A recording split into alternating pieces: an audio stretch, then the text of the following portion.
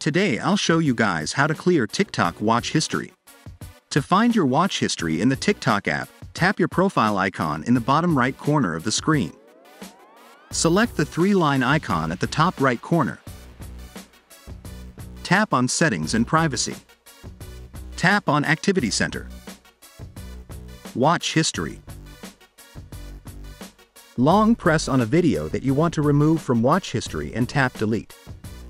If you want to clear watch history, tap on Select button upper right corner, check Select All Watch History and tap Delete.